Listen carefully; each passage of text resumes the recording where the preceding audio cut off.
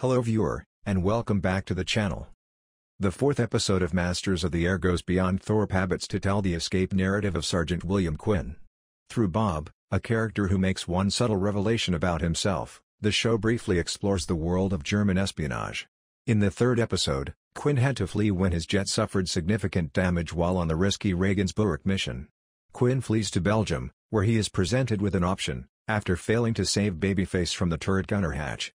He has two options: risk his life to escape or end up as a prisoner. Episode 4 depicts his runaway. Quinn's first task is to meet with the Belgian nationals who will assist him in leaving the nation. When he gets there, he discovers that Bob, an unfamiliar soldier, and Sergeant Bailey is also trying to flee. The Belgians administer a test to the three men. The test starts with standard questions about names and CO numbers, but it quickly deviates when the Belgians ask about Babe Ruth and insist that the guys perform the national anthem of the United States. Bob is killed by the Belgians for being a spy just a few scenes later when the party is making their way to safety. In Masters of the Air Episode 4, Bob explained how he wrote the date that seemed to give him away.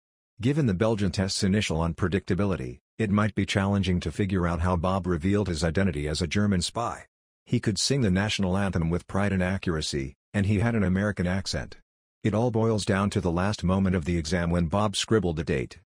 Bob wrote it using the European norm instead of the American one, which puts the month, day, and year. The month and year are written after the date when writing a date in Europe. This demonstrated Bob's non-American status.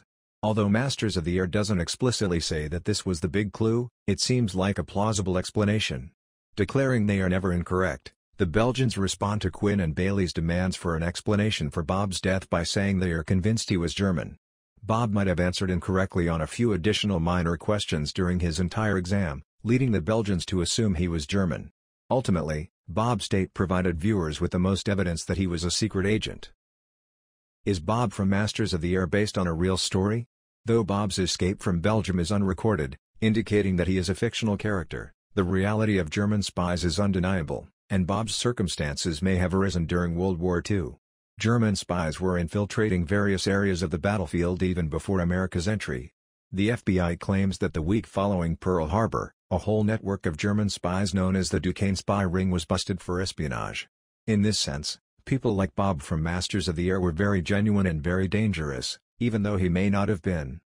I hope you enjoyed these theories. I'll be posting more soon. Thanks for viewing. Watch out for the next shocking surprise.